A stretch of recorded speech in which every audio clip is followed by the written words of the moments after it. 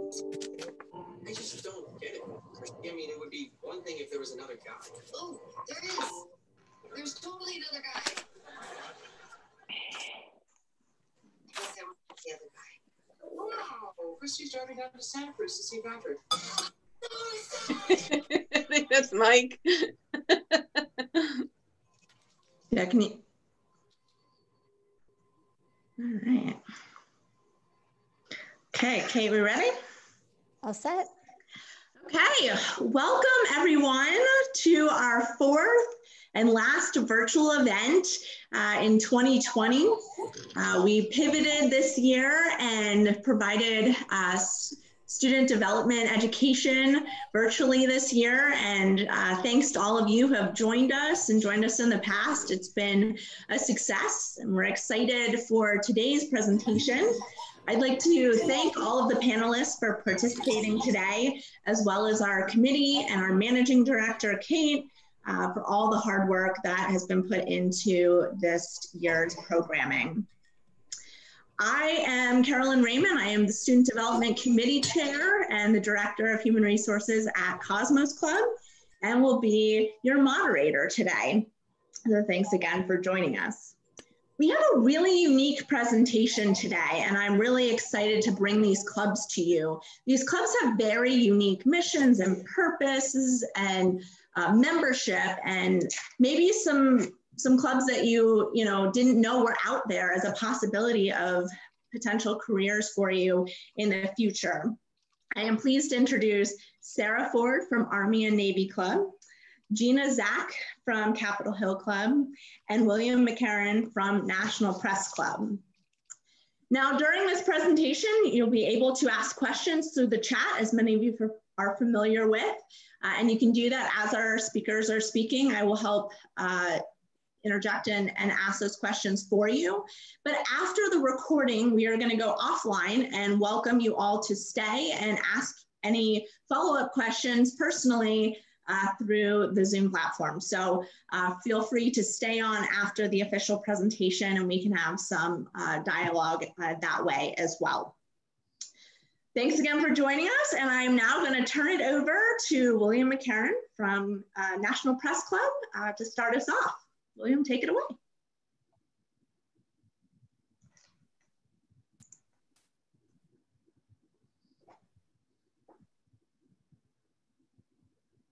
Sorry. Thanks, Carolyn, and glad to be with all of you. I'm so happy that you have an interest in clubs and in the idea of either city clubs or country clubs as your careers, and I think you'll enjoy it. And tell you a little bit about our club, the National Press Club. We're a club of journalists and public relations professionals. And I think I'll just start and then I'll go show you some slides, but I'll start by saying that at most clubs or club facilities, if a camera crew from a TV station shows up and starts walking into the club, that would immediately get a call to my position, the executive director or the general manager, to sort of stop that or talk to them or find out what's going on. But at the press club, that happens every day. So we have a large space that's broken into really, I'm going to say, three parts. The 13th floor of our National Press building is a more or less public area where there are lots of news conferences and events. And then the 14th floor is members only, where our members relax and work. And then the fourth floor is a broadcast facility that supports the club. And I'll share more about that in just a minute. So let's see if you can see this. So,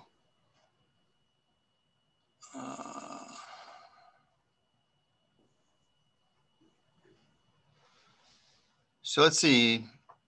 Carolyn, can they see my screen now, do you think? Yes, we're good to go. Okay, great. So we say the club is the world's leading professional organization for journalists, and that's a lot. It doesn't fit on a bumper sticker. But it really does speak to our mission. So we're a place where journalists can work. We're a place they can train to become better at their craft. And we try to set a standard for the profession in general. So it is a club, but it also has this kind of mission. And some facts about us: we were founded in 1908. We have about 3,000 members, and the size of the facility is 54,000 square feet. And you can see there what we have within the space. And we're about 2 blocks from the White House. We're at 14th and F Streets, so just very close to Treasury, and then the White House is right beyond there. And we're known for our newsmaker luncheons and for training, as I said, and for press freedom campaigns, which I'll talk a little bit about in a minute. That's sort of a important societal function that we fulfill. I should also say staff. We have in non-COVID times about 115 staff, and for size of the enterprise, operating budget is about 15 million a year. So this is what the National Press building looks like. And that corner that you see in front of you is 14th and F. And in 1926, the club built the building. We'd been in a number of different places from 1908 to 1926. And we occupy that 13th floor and the 14th floor, and about 10,000 square feet that we rent on the 4th floor. And typically rooms that you might see at the club, the one that you would be most familiar is the ballroom, the MPC ballroom, which holds about 300 people for dinner. This is a room where we have our newsmaker luncheon series. And so if you watch C-SPAN, even under the pandemic, if you watch C-SPAN, you probably need more to do in your life. But if you do watch it, you'll probably see us, the National Press Club, hosting senators or business leaders or musicians, artists, that sort of thing. And they give a speech and then they take questions. And this is the bar, which is sort of the heart and soul of the press club. As you can see, we have glasses. I don't know why I gave you this picture, but the bar in the past used to be the place that journalists would hang out and relax. It still is, but that's where they would trade stories and teach each other how to be reporters. And now more of that happens in classes and online like this and in more conventional settings, but there still is a lot of learning going on at the bar. I'll just say about the bar and its historic placement. The bar, the Reliable Source, is the first spot that you could buy a drink after Prohibition. It was also the first place that was closed down at Prohibition. Congress received the first legal drinks. It was beer. The Budweiser Clydesdales went up to Capitol Hill and gave members and their staff beers, but there were no dollars that changed hands there. This is the first place you could buy a drink. We think that was a thirsty evening. What you're looking at here is called the First Amendment Lounge. And so this is on the 13th floor. And so it's kind of a different, lighter and airier space. This was a porch at one point that we enclosed. If you look through the windows that are on your left, you look to Treasury and you can look to the White House, which is an interesting, view. And so it's a great place for receptions and that kind of thing. And the First Amendment Lounge, we try to, anytime we have an event that the club is sponsoring about free speech or the First Amendment, we try to have that take place right in this lounge here. And then the broadcast studios, these are on the 4th floor. We've got a modern, facility there for television production, and all the rooms that are upstairs are wired to that facility. And so if people come to have events or if the club has events, we can connect, with a camera, with video via fiber to this facility.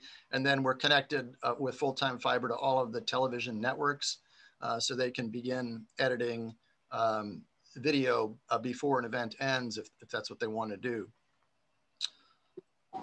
So those are some of the facilities that I wanted to show you and some of the things I wanted to highlight. This is a little bit about how to get in touch with us. I think Caroline will share this with you as well. That's me. That's my email address. That's a general phone that rings here at the club.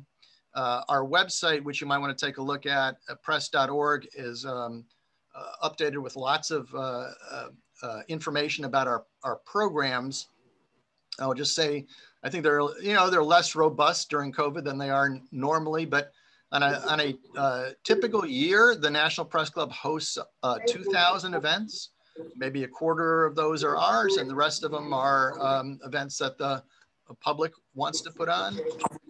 And then and for that, they pay fees and that sort of thing. But our members appreciate that because then they can work. They can go cover news conferences right here in their club. And then the last part is Twitter. We have a Twitter feed, and we're frequently commenting upon things in the news, including press freedom issues. And so you might want to look at that if you're interested in those sorts of things. I think I'll stop there. And then I understand we're going to have more presentations and then questions after. Great, thank you so much, William. We appreciate that.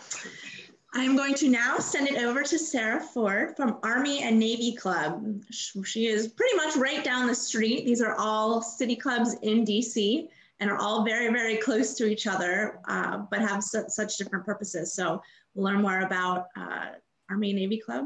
Take it away, Sarah.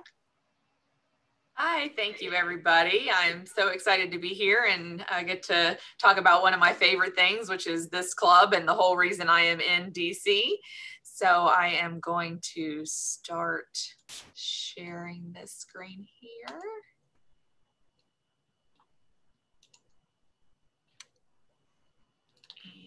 And didn't look like it worked.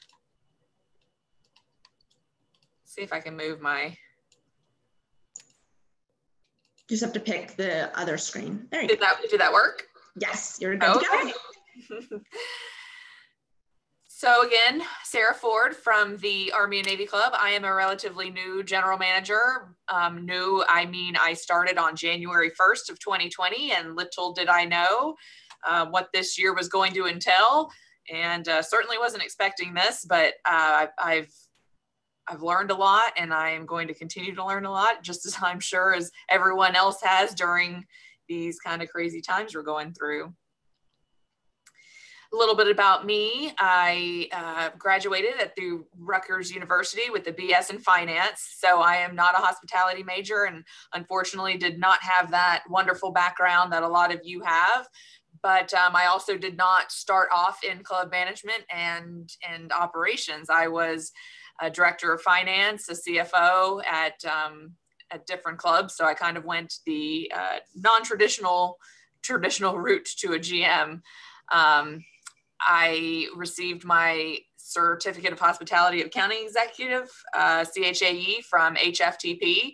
If no one knows what that is, I encourage you to look them up and get your directors of finances and CFOs involved in HFTP. It is the equivalent of CMAA for your accountants and your financial professionals and your technology professionals at your club, and also leads a whole other path for club management if you'd like. Work experience, again, not traditional club background or hospitality. I started at a nonprofit, went into banking when I was pursuing my finance degree. And I don't know if anyone remembers what happened in banking in 2009, but that was the year I graduated and banks weren't doing so hot. So I ended up at a bank that was sold and it kind of went under, and it was sold to another bank. And that's how I ended up in hospitality and in accounting. And I started out as the director of finance at the Doylestown Country Club in Pennsylvania, which is a suburb of Philadelphia. A recruiter contacted me and asked if I'd be interested in moving to Washington, D.C. and interviewing at this place called the Army and Navy Club. The moment I walked in the door, I knew it was the place that I was meant to be, and I've been here for 3 years now. A little bit about the Army and Navy Club. I would be remiss if I didn't talk about the directors. They're the ones who keep this place going. My Director of Human Resources, Mr. Mark Peckham. Liz Jeske is the Director of Membership and Marketing. Raquel is the Director of Finance, who took my place when I moved up to General Manager. Tibor is the Director of House Operations. Mr. Patrick Grady, amazing Food and Beverage Director. Same thing, our Executive Chef, Chef Deloach, incredible. And our club librarian, Will Anderson, also relatively new, but he's doing great things in the library. A little about the club. We began in 1885 in a rented room in someone's house. It was incorporated as the United Service Club in 1885. And since then, the club has grown. They reincorporated as what our name currently is, the Army and Navy Club, in 1891. There was an unfortunate fire that happened many years later, so the clubhouse was again relocated to our current location. And there was a remodel of this current location in 1986. And just a side note to that, President Ronald Reagan dedicated the clubhouse after the remodel in 1986. So that was kind of a neat little piece of history. We have over 5,000 members. They live all around the world. And our categories of membership include our regular members, which are either active, non-active, or retired, or newly commissioned. We have a foreign diplomat category. So for foreign service officers, attaches, that nature. We also have associate memberships, which are civilian and non-military. So if you have a military background, if you're interested in military, if you're military adjacent, you are able to join the Army and Navy Club. Again, the associate category is very small, but you don't necessarily have to be a military officer to become a member at the Army and Navy Club. We also have a category for our officers' widows or widowers, that they may maintain the membership should the member pass away. So what about the Army and Navy Club? What sets us apart, and why do our members join here? I would say the main reason our members join is the camaraderie that they no longer have once they're out of service, or the camaraderie that they have when they're in service serving with other active. And that means as soon as they walk into the door, they have one thing in common with every other member. And it's not difficult for them to strike up a conversation either by their related military service or things that they have experienced in their life. So really what draws people to this club is that mutual connection and mutually shared experiences. The club has a very large emphasis on military history, military education. We do a lot of book forums. This year we've presented over 70 virtual events on the majority military, but also some fun social events as well.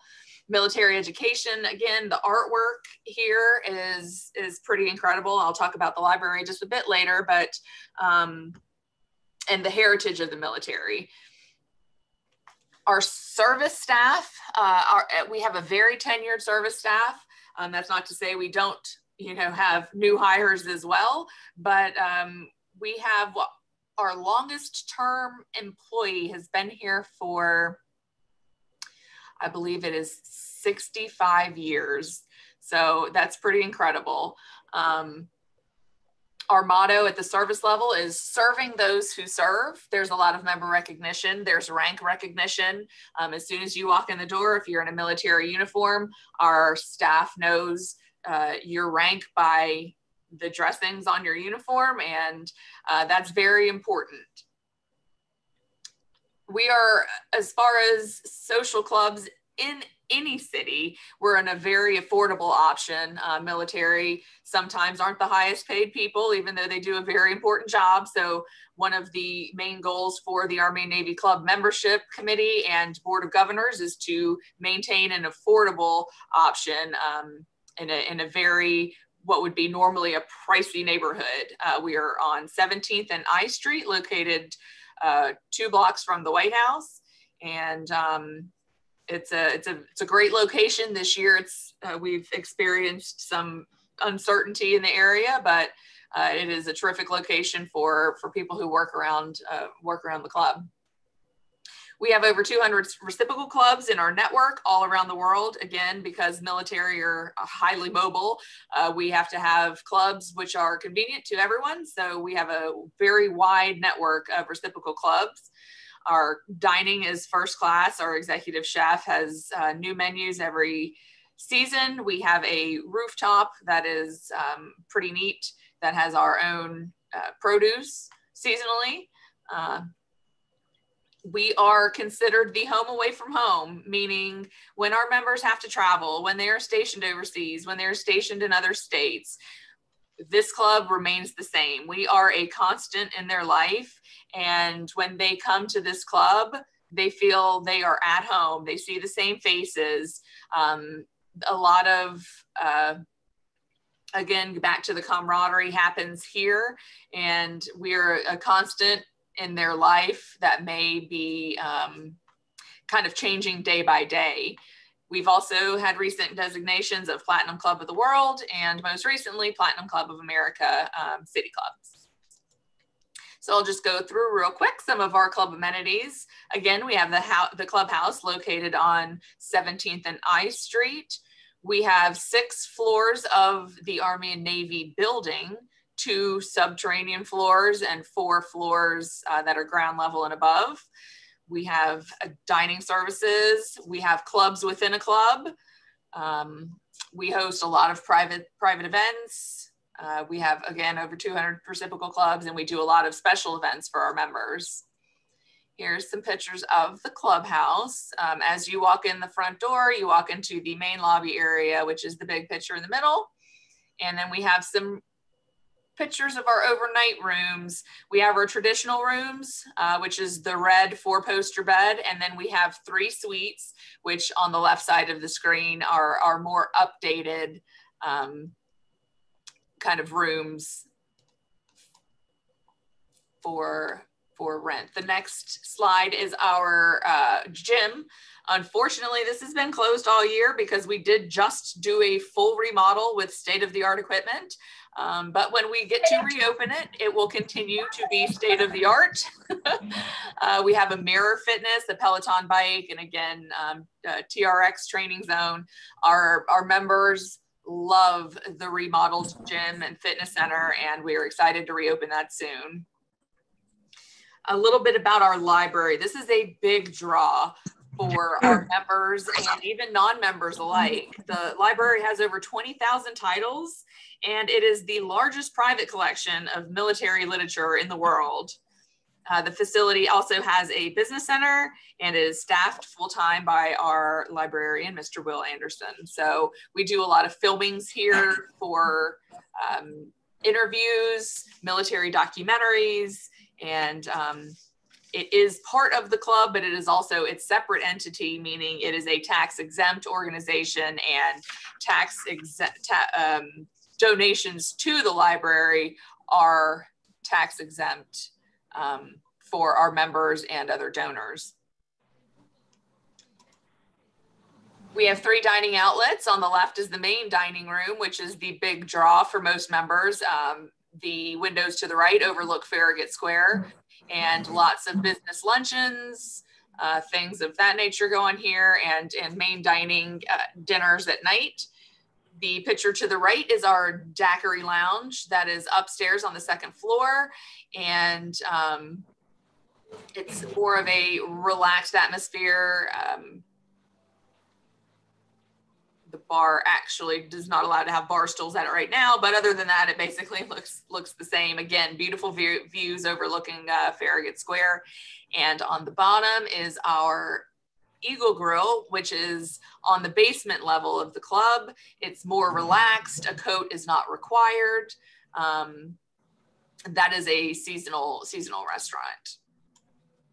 There's just some pictures of our rooftop garden that we have fresh produce from seasonally that we like to include in our menus, and some other delicious options our chef has created, including a daiquiri in the top right corner. And then we have switched to a few meatless options with the Beyond Burger debuting last year. We do a lot of private events in the main dining room and in our ballrooms. We have 6 private dining rooms upstairs. We host things such as pinning ceremonies, even baby showers, retirement ceremonies. A big draw is our ballroom and our main dining room for weddings. Absolutely gorgeous venue for that. And again, our regular member events, which is a huge benefit of being a member here. We have rooftop happy hours where we will rent the rooftop space from the owners and have our members congregate, dine, and drink with us on the rooftop. Spring fashion show for our female members. We have monthly events for things like in March, celebrating women's role of success in the military. We have African-American Military History Month event, lots of book forums, and basically an event for every holiday on the books here. We have a large network of clubs within the club, meaning our members have decided that they have found a niche within the club and they'd like to get with other members who enjoy those same things. So the Fox Connor Society, the Chess Group, Travel Club, ANC Golf Club. We have a very large population of our members who live in Texas. So they have created their own club within a club for the Texas members. And recently we started a wine society. Some pictures of our reciprocal clubs around the world. And this is our website and our social media. At Army Navy Club DC on Instagram, at Army Navy Club DC on Facebook, and search for the Army Navy Club on LinkedIn. And this is just a picture of our app in the middle here. And then to the website on the right shows how you would log in as a member to view and register for things online. So that is about it. Sorry if I ran over my time. I get so excited talking about my club. I could go on for days, but thank you for listening to me. I appreciate it. Thank you so much, Sarah. Your passion is definitely seen and known here through your presentation. We appreciate that. Our final club that we're going to tour today is Capitol Hill Club. And Gina, you are up.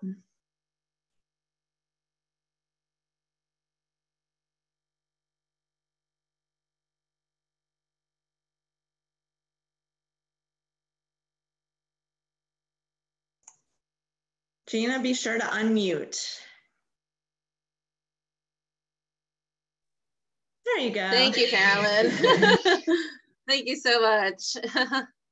So it's great to see everyone here today and to join you and talk about our club. We are in a very unique position in terms of our clubhouse location and who we are, our foundation, and in Washington, DC. And so I'll talk to you about our membership, our community, and our legacy. We are the National Republican Club of Capitol Hill, and our nickname is the Capitol Hill Club. We host 2 restaurants and 14 private dining rooms. The concept of our club was founded in 1950 by New Jersey Congressman James Auchincloss. He and 100 founding members from 22 states, all Republicans, form the nucleus of what has become our premier political club. 11 years later, the club moved from the Dewey House to more spacious headquarters at the Congressional Hotel at 75 C Street. Both of those locations no longer stand. And in 1971, we broke ground to our clubhouse at 300 First Street, just across the street from the Cannon House office building, Madison building on the Library of Congress, and 1 block from the Capitol. And I should be clicking through. There we are. Awesome. So be sure to share your screen to us. You're not seeing it? No. Not at all? No. That's so weird. You're seeing, let's see. There we are. Okay. Perfect. Thanks, Carolyn. Thank you. Okay, so I'll go back to our location here. Here are the Capitol grounds, and we are right here. So across the street from the Metro and the Cannon House office building. So quite central to a lot going on the Hill. Here is a picture of the Dewey House. It was at 214 C Street. We have the original door from the Dewey House. There's a 75 on it. When we moved to the 75 C Street location, we took the door with us. And after breaking ground, the First Lady at the time, Mrs. Nixon, helped lay the cornerstone to our clubhouse today. So 5 stories here on the corner of First and C Street Southeast. All right. Our members are comprised of many influential people, including presidents, vice presidents, Republican members of Congress, governors, state party leaders, and Republicans everywhere. We do have a non-discrimination clause, so you do not need to be a Republican to join our club. And in fact, we have many independents and Democrats who are members of our club. Guests also include members from both sides of the aisle, celebrities, and international leaders. Our club membership is, of course, by invitation only, and our only requirements are that 2 current members must sponsor any new invitees. Benefits of membership including access to dining, which is a presidential dining room, which is a little bit more formal than the grill room. Our grill room is definitely the heart of the club, as that is where our bar is. So we do offer special events, mostly Epicurean adventures and dining. So lobster nights, burger nights, steak nights. Other events include our virtual series, which has been very popular. So we've gotten some leaders to talk to our members about the election most recently. This morning, we hosted 4 of the newly elected members of Congress to do a little Q&A session and intro to our members. So we had several hundred club members dial into that, which was great. We also host winemaker dinners. We've done that virtual and in person, which was kind of fun. And we of course rely on volunteers to help us with that. We also fundraise for the club, which puts us in a very unique position. So firstly, because we have a gift ban exemption on the House side. So we can invite members of Congress to our events. And I think that makes us super unique because the only other club I know who has that is the Democratic Club. And so we do host fundraisers to raise money for the club, and we have never had assessments for our members, which I think our members appreciate. We do send out invitations to these events. And then of course, in the 14 private dining rooms, there are private events going in and out. So pre-COVID time, in an in-session day where the house is in session, we could have up to 700 people through the door. With COVID or on an out-of-session day, it's closer to about 125. So we also have a reciprocal club network that a lot of our members really enjoy taking advantage of. All right, our clubhouse is decorated in the Federalist style and has the largest collection outside of the Library of Congress of judge prints in the world. And these are a collection of political cartoons from about 1880 to 1930. The Eisenhower Lounge, pictured here, boasts 458 elephants from our club's collection, which was started by our longtime bartender. He was one of our bartenders, Mr. George Thompson, for over 30 years, and he would travel on his vacations, and our club members would travel all over the world and bring him elephants. And so we have over 600 elephants throughout the clubhouse. And I'll show you a picture of that. We also have our precious 1887 Steinway in this room. So we have various curio cabinets too of the elephants, as well as some congressional baseball trophies. Do not disturb. All righty. So this is a picture of the Eisenhower Lounge set up for reception. Here are some of the cabinets a little closer up. What's really nice is a few of the elephants have little dedications to them or are in memory for someone. And we were happy to accept that collection from our bartender. We do keep our piano tuned. In fact, we have a young man who practices regularly. And so it's a nice touch, of course, to always have that piano. Some of the judge prints I talked about were donated to us by a life member of the club. This is one of the oldest ones. This is not a judge print from the Lincoln campaign 1856. We also have the Nast collection, which is the metamorphosis of the elephant being the symbol for the GOP. And that started in 1871 through 1885 throughout here. So in various areas of the club, we host these cartoons as gifts from our life member, and there's some little history tidbits added included. So it's kind of fun. So our community of working professionals and leaders who make up our members are mostly driven by members of Congress on the House side. So when I tell when people ask, or someone asked me, how many House members are club members? So of the Republican club members, 98% of them. So of the 200, so 196 of them are club members, which means they pay dues and they use the club, etc.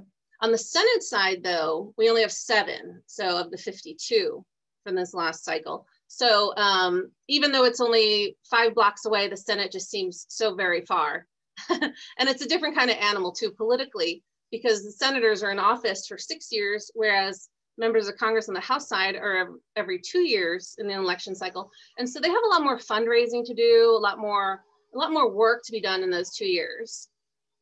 So we support our members through creating a great space for them where they can meet. Unlike Williams Club, we have a no media policy. So when cameras come through the door, they call me to stop them because it's not allowed. We don't even book press conferences any longer.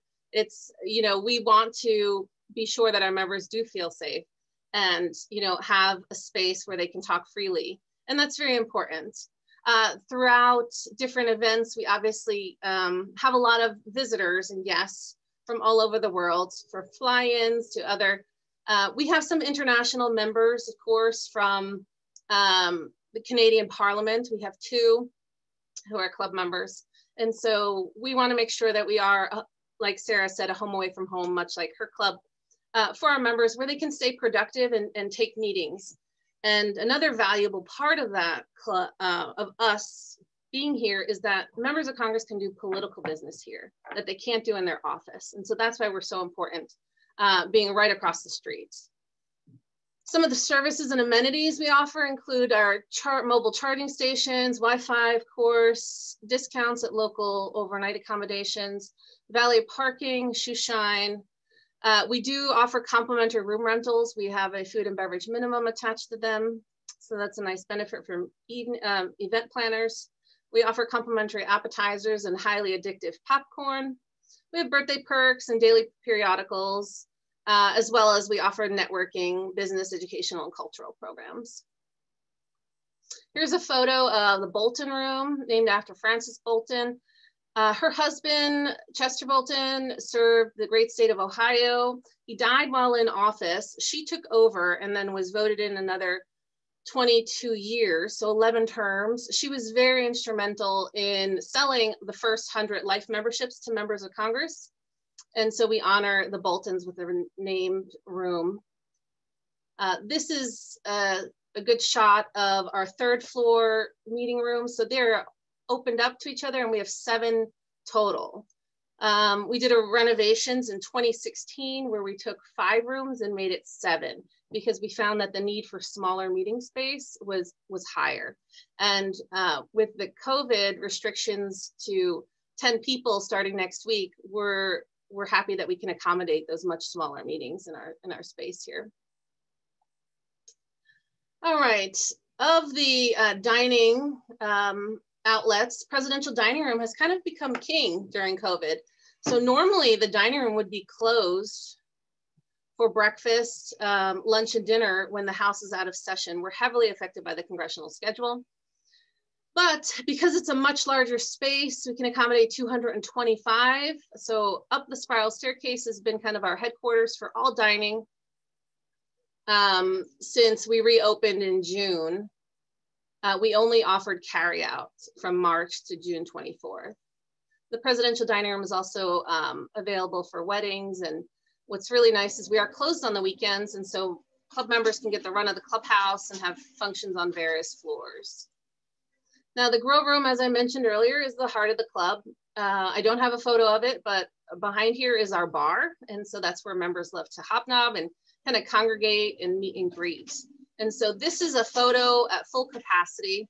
Next to our grill room, here is the entrance to the 75 room. It's a soft seating area. And so this is always first come, first serve, whereas the dining room reservations are highly recommended. And so normally this would always be open when the club's open. However, we have switched that around. Now, part of our legacy, of course, is a lot of national leaders, you know, just members of Congress. So Whip Scalise is a great friend of the club. President Bush was a life member, and we happen to have this famous portrait here in our lobby. I'm a huge Teddy fan, so I added this picture for my own joy to smile for this. Speaker Ryan, Speaker Boehner, all of them are doing business here every day in the club, especially the current leadership. And that's important. And we have a great partnership with them because they have done these virtual briefings I talked about. So while the Republican Foundation is unique in our service, it's, again, not a requirement, but a lot of history is made here, and it's really fun. Every day is different. I started my hospitality career, well, I graduated political science, so this was natural. But I started my hospitality career with Starwood Hotels, and then I gravitated through the club through a unique partnership. And I'm newly back here going on 10 years again, the second time around, so really fun. So what can I show you that makes us special? Because we are so unique and we have so many guests, there's a lot of things that happen here that we don't talk about, obviously, like many clubs. But it's, from a political perspective, it's fascinating to see roll out. So 4 years ago, over four and a half years ago, you know, we saw the secret meetings that, well, we were hosting Trump meeting with Speaker Ryan and Priebus, who at the time was the RNC chair. And this was 4 months before he won at the convention. So the John Boehner smoking patio, because we are a non-smoking club, but there is a special patio for him. And just our connections, even like this morning's Zoom with the newly elected members of Congress, and how our members do a lot of their job just by connecting with them and reaching out to their chief of staff and looking for those introductions. And so it's a big, huge political animal going on here. And that's what makes us so unique. All right, that's everything. Wonderful. Thank you, Gina. Thank you. Appreciate it. So we've had some questions come in, and the first one was about asking about backgrounds for Gina and William. Could you share a little bit about how you got to your current position and how long you've been at your current club? Yeah, absolutely. So I mentioned that I work for Starwood Hotels, but what was interesting is I came to Washington, D.C. via internship. And it was my senior semester, and I told my parents I wasn't moving back home, and I got a job managing a church house. So a Church of the Brethren has a house on the hill, and they needed a house manager, and I needed a free place to stay. So I stayed on, and I temped for a while, a couple months, and I ended up working for FTD. That's the Florists Association. So they had 2 lobbyists and a grassroots manager here in DC, and they were 2 blocks from the church house. And I said, oh, I want this job. So they hired me as their office manager. So it was really great working for 2 lobbyists at the time and learning everything going on, which is where I thought my passion was with a political science degree. So my boss at the time was on the board of the club. And fast forward about a year later, she's still on the board of the club. However, our satellite office is being shut down. So I get a job on K Street, which I quickly learn I do not like. So I worked with some pretty notorious figures. And there were a lot of, nights, not for me at the Palm, but other things going on. And it was just so interesting to see that whole other side. And so I was like, oh, not really into it. I was playing soccer with a Starwood HR director. And she said, oh, our general manager is looking for an assistant.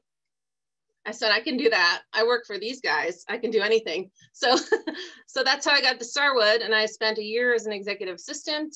And then I get a call from my old boss saying that Starwood just signed a contract with the Capitol Hill Club. I said, what? That doesn't make any sense. But longtime GN had left. The club leadership decided they needed to bring on some stronger outside management and consulting to take the club to, the next level. And the membership director was leaving. And so she submitted my name and resume. I got transferred as a Starwood employee to the club. And I stayed there for over 4 years. When the contract was ending, I decided to stay with Starwood, and I moved to be a sales manager for 2 years at a hotel. And then I got promoted to office manager at a large all-suite property in Old Town Alexandria. And I was promoted to the rooms division director there. So after a few years there, I moved to the luxury collection, the Fairfax, which is in DuPont Circle, which was then part of the luxury collection. And it was the first Ritz-Carlton built in the city. So really, really great hotel background. I had tons of corporate training, Six Sigma. I was a property service culture trainer. So I was responsible for training like 90% of all the staff throughout the hotel, which I was really passionate about on branding for the Sheraton and the luxury collection. And so then I decided I was going to move to New Orleans, because if I was going to work this hard, I wanted to play that hard. So I go to New Orleans for the first time. I have an amazing time. Go the second time, I start talking to other hotels.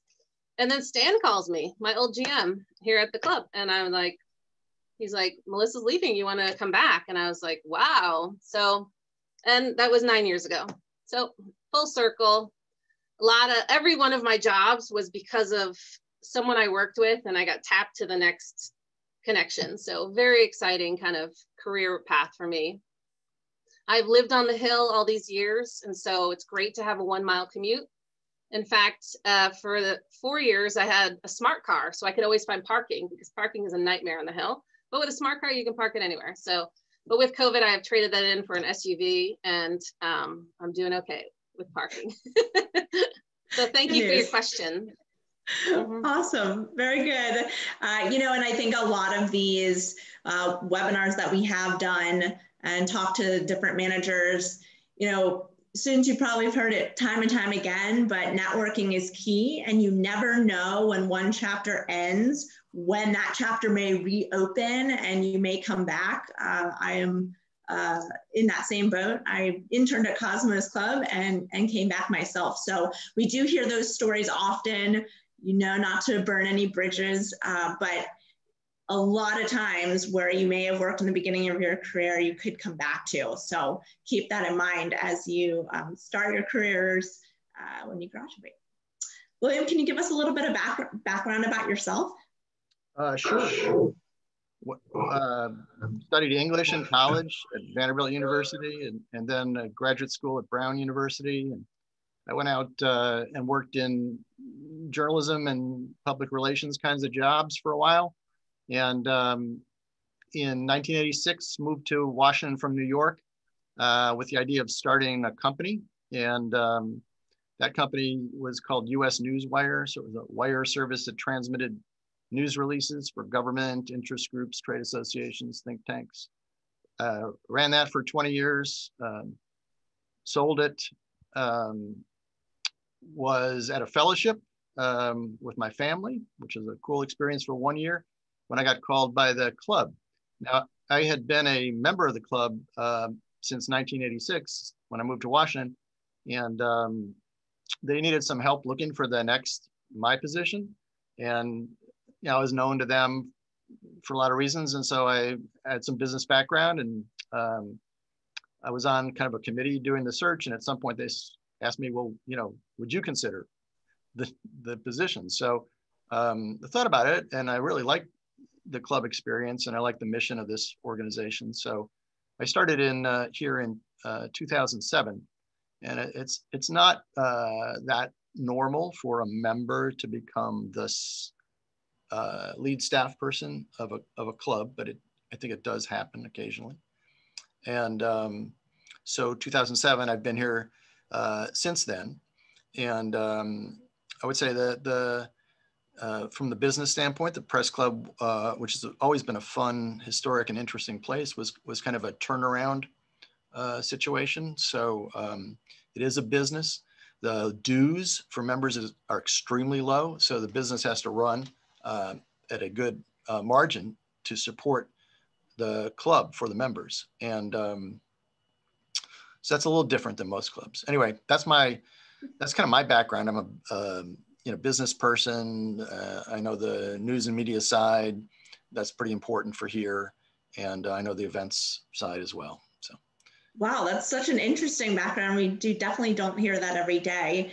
Can you talk a little bit about how your members become members of your club? It's definitely unique. As Gina said, there's no press. A lot of our clubs, we do not have press in the door. And so very different over there. And what do you have to do or be involved with?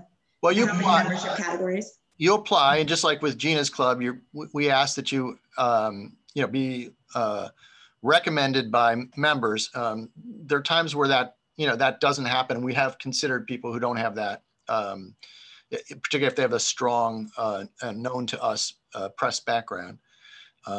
But our preference is we have sponsors. And then the charter of the club says that it has to be 55% working journalists. So we have some retired, and we have some PR people and things like that.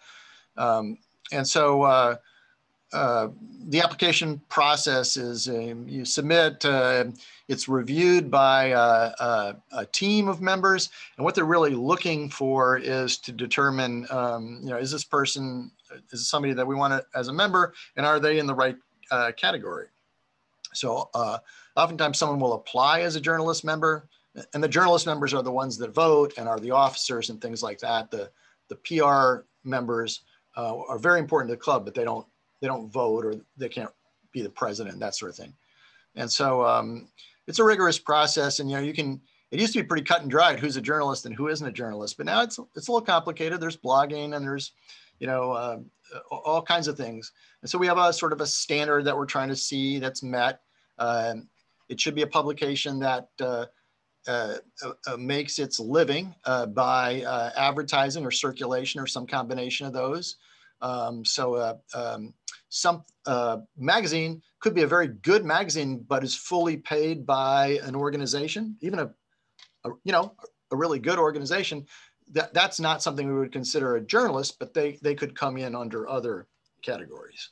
So that's our process. The members are the best ones at recruiting, although we have a membership team that recruits and tries to make sure that journalists know what it means to be a club member and what kind of benefits you get and what kind of values there are. And I would say, I really didn't hit this hard in my presentation, but just like the other clubs, networking is a really big thing. And so people join the club because in journalism, you have to be aware that you may be changing jobs during your career. And so this is a great place to meet your next boss, that sort of thing.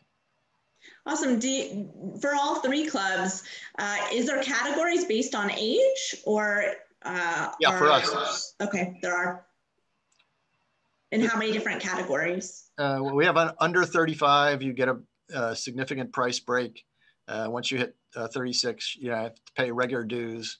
And then when you retire, which is also what does that mean? But when you have retired from your job and you tell us that you're retired, meaning you're not going on to a different thing, you'll get a retired dues status. Great. How about Sarah at your club? We do, but because of inurement, we don't make it age-based. It's actually a newly commissioned officer, and normally a newly commissioned officer is not going to be in his 60s. So it's unofficial, but it's basically, it's official. So newly commissioned, and then either retired. So a lot of our members fall into those categories by age, but it's not an official category by number. Great, and that makes your club really unique, that it is based on officer status.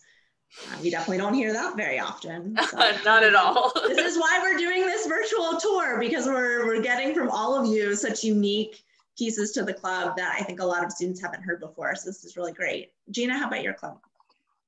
So we have two membership categories. We have individual memberships, which are graduated by age. And then we have the firm membership. So on the individual memberships, you can join the club when you are 21 years of age.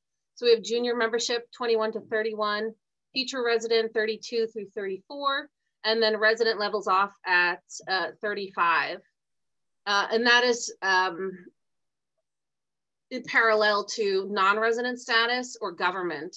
We offer a government discount, and we also have non-resident membership.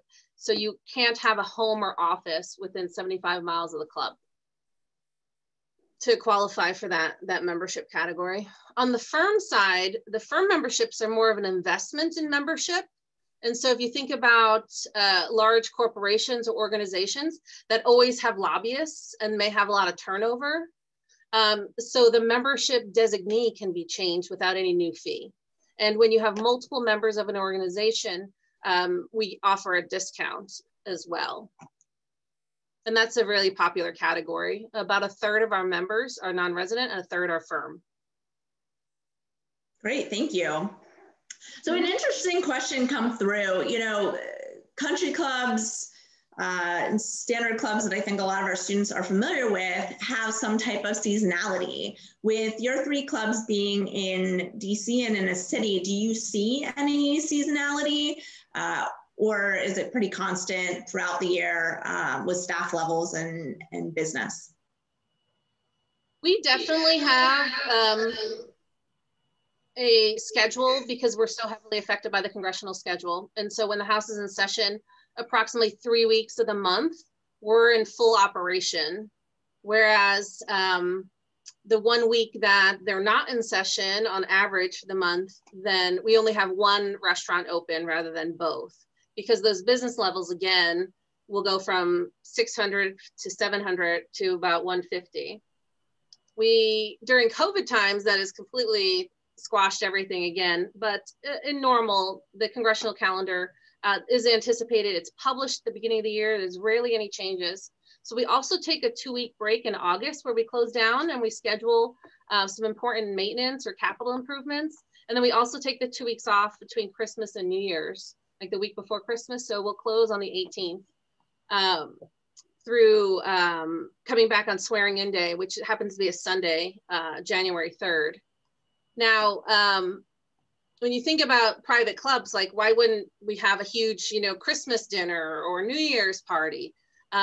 We took a survey, we surveyed our members very thoroughly years ago, and most of them have memberships at other clubs, at golf clubs, and that's the social part.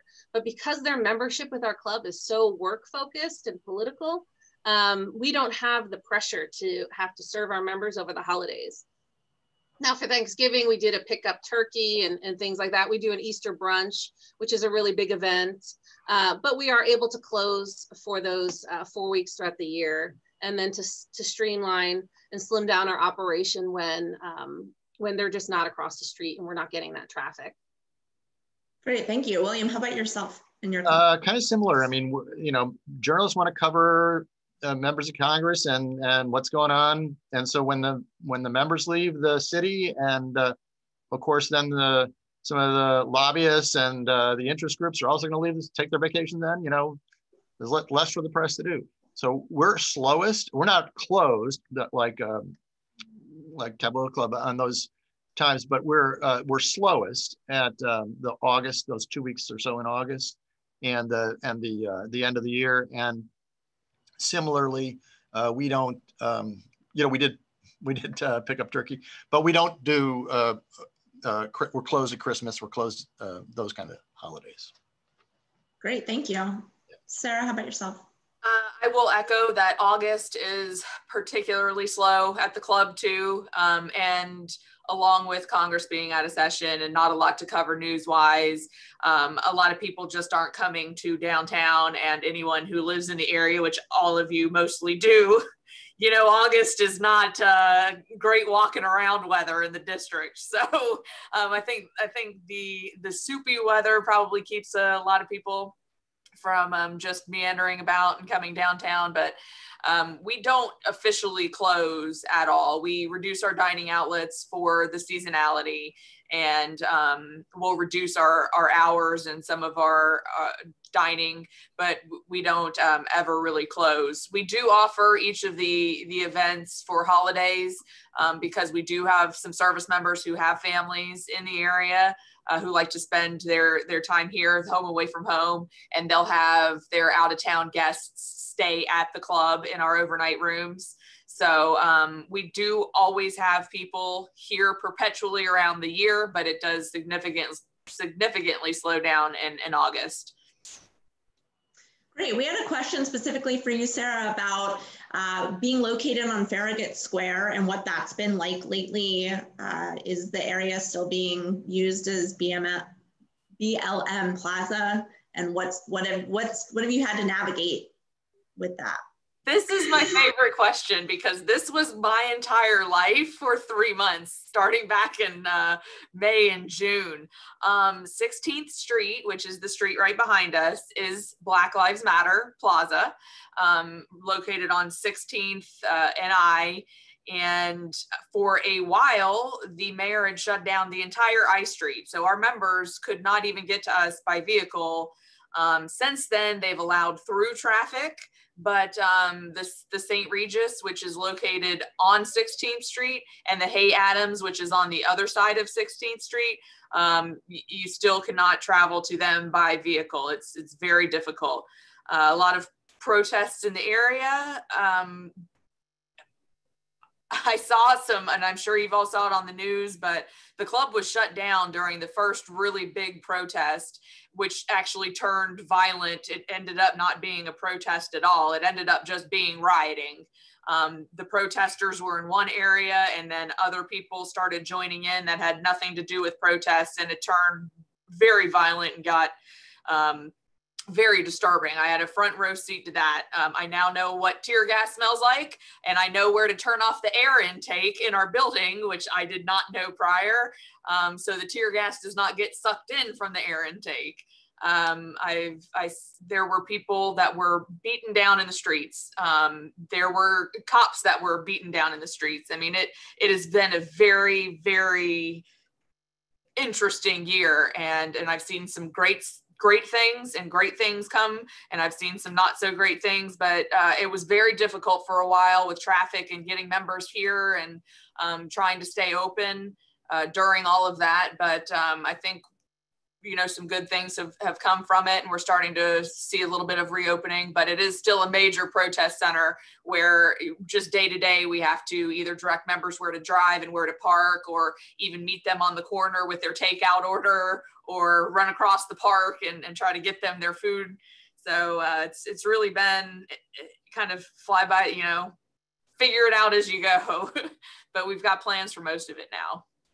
Absolutely. I think all of our clubs have had to pivot. They might look a little bit different, but I'd like to know more about, what are you most proud of with your teams and how they have pivoted? We generally know all of us are following CDC guidelines.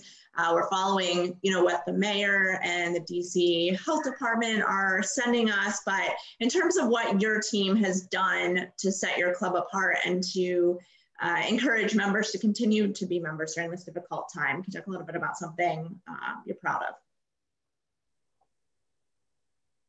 In the beginning of COVID, we were delivering food and doing shopping for our members who were mostly on the older side, but or sometimes just you know, they had some other reason why they couldn't go into a grocery store or into public, and it was great to see staff do that.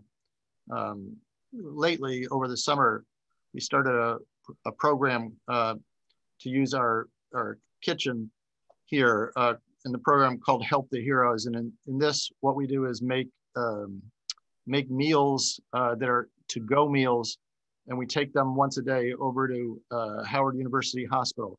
And these are meals for the nurses and other frontline medical workers. And we have members and others make donations into a fund, and we use that fund to retire the food cost and the labor cost.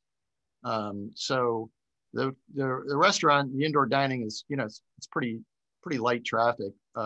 So this was a way to help do something good in the community and keep the you know, staff, you know, doing what they do best. So I've been really pleased with how all that's working. Great, thank you. Gina, how about there? We have, we started with carry out from March. We still are doing, offering carry out. We're offering provisions, so like deli meats, produce, and toilet paper even, because we had like 600 rolls in house. So so early on, you know, like we were able to offer that. And we still do offer a good provisions menu. We developed an app for our members to make it easier to order carry out and kind of streamline that system. I think overall, the feedback we've gotten from our members, and this is due to our leadership, is that we're communicating as much as possible. So there's a monthly missive from the club president showing what we're doing, showing, you know, I want to say like the April edition has me with a vacuum cleaner on my back, and I'm literally vacuuming the club, you know? And so we really just, you know, put on whatever hat we needed to put on to keep going when we were at the essential managers numbers, which was originally 6 for us and then changed to 8 with the carry out opening up and being so popular. And so, but first and foremost, because again, a lot of our club members are members at other clubs, they were comparing to what they were hearing, and they were just really happy. They were communicating as much as possible. We're thanking our members that they are maintaining their membership. And happily, we've only had a 5% resignation drop, which is pretty significant considering that a lot of our members just haven't walked through the door. But we're adding value with these virtual briefings. And so I think that we're just doing the best we can, and our members see that, and that's kind of been part of our success. Great, thank you. Sarah, how about, what are you most proud of with your team lately? I think it's the coming together and really just figuring out things on the fly. Before this year, we had no virtual presence for membership interaction. Literally, there were none. We would even do board meetings if we had to because of traffic in the area through a telephone conference call. There was no face-to-face Zoom. So we went from 0 to having 70 virtual events for our normally in-person book forums, where our membership and marketing manager and director have come up with ideas and ways to have presenters and published authors of these military books, you know, present online, and the ideas that they've come up with for, you know, interacting with members from a distanced, you know, way of virtual wine tasting. Come pick up your cheese and wine at the club, go home, and then we all connect like this on Zoom. So just the ability to implement that so rapidly and change it on such a fast scale to keep up with the new mayor's orders, which seemed to be coming out every other week at some point in May and June, that I'm just really impressed by how my entire team just stay on their toes and come up with great ideas to fit the changing, seemed like hourly events here in the district. That's great. I'm glad to hear all three of your clubs are doing well and doing what is needed to be done in this climate. So I'd like to finish us off, unless any other questions come through, with, you know, your clubs have all had very interesting speakers, and I think that's a highlight at all of your clubs in different ways. But what event or interaction stands out in your mind on a personal level, you know, that you're really proud of that your club has hosted, or a person you met that was really fascinating, something that would be fun to finish us off here with? Oh, that's awesome. I'll go first. So for COVID times, the event we just did was on Saturday, and we did a safe distance with Santa. So the team from our clubhouse built this 8x8 frame. I bought fabric for it so Santa could be seated behind this giant picture frame in a holiday look. And normally we would have 400 attendees for our Santa Saturday. We had about 125, and it was a pickup brunch. We did 15 minutes reservations and had like 6-foot stands. Did a one-way path through 2 floors of the club to make it happen. Great communication. It was just great. And the kids were so happy. And then we did a Santa Zoom and had our members send in their names of the first name of the child and the city they live in, so that Santa could give them a shout out from the nice list and from his book. So that was really successful. And we got some really nice photos and feedback about that. And then pre-COVID times, on a whim, you know, when the Stanley Cup came to the White House, they brought it here, you know? And so I had maybe a day's notice, if that come and take your picture with the Stanley Cup. And so things like that happen here all the time. You just never know who's coming or what's being offered. And we just work to get it done. So that's really fun. As a huge we got to put a baby. We put a baby in the Stanley Cup, and I was dying. I'm like, put the baby in the cup, and they have like the best pictures for life, you know. So things like that really make me happy. We have some great partnerships with the local sports teams and the good folks who do the marketing and the leadership over there. So it's always fun. Well, I'm definitely jealous of that one as a huge Capitals fan. My office is covered with Capitals memorabilia, so pretty cool story. William, how about yourself? No, we didn't get the Caps trophy this time, but I mean, the Stanley Cup's been here. It's pretty cool. There's a guy that his job pretty much is to follow the cup, and you know, there's a lot of ritual to it. It's fun. We did have the World Series trophy this year at the beginning of the year before the season started, and then didn't start. So those are great events. I agree. I think one of the things that the club works on is press freedom issues. I mentioned that before. At any given time, including right now, some journalists and sometimes our members are being held, sometimes for a few days in prison, sometimes for longer than that. And the club is an active participant in the effort to try to get them out of prison. And we're working on the case of former Marine Captain Austin Tice right now. He's been in Syria for 8 years. His parents in August during COVID came to visit the club, but through Zoom. And we had a recognition event for the anniversary, his 8th anniversary of being in captivity. There's been a lot of action on that case. We're hopeful. The president has been has a good track record of getting Americans home, and we're hopeful that there can still be some activity there for Austin. You know, either at the end of this administration or the beginning of the next one. And personally, for me, I worked on the Jason Rezaian case with some members, and he's a Washington Post reporter who was in prison in Tehran for a couple of years, and he walked free the 16th of January in 2016, and 10 days later he walked through the club doors to say hello and thank us, you know, for our efforts.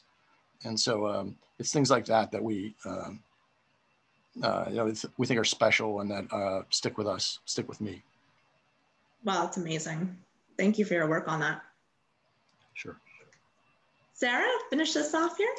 Mine will probably be the least interesting to everybody, but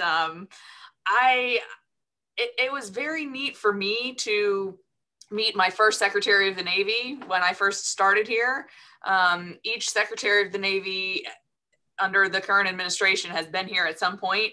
And so there's kind of been some, with this current president, there's been some turnovers in some high-ranking military positions, and that includes the Secretary of the Navy and the Secretary of Defense. So there's been 5 acting Secretary of Defense since I've worked here, and I've gotten to meet 4 of them. So that's pretty neat, including the current Secretary of Defense acting right now, and all 4 of the Secretary of the Navy.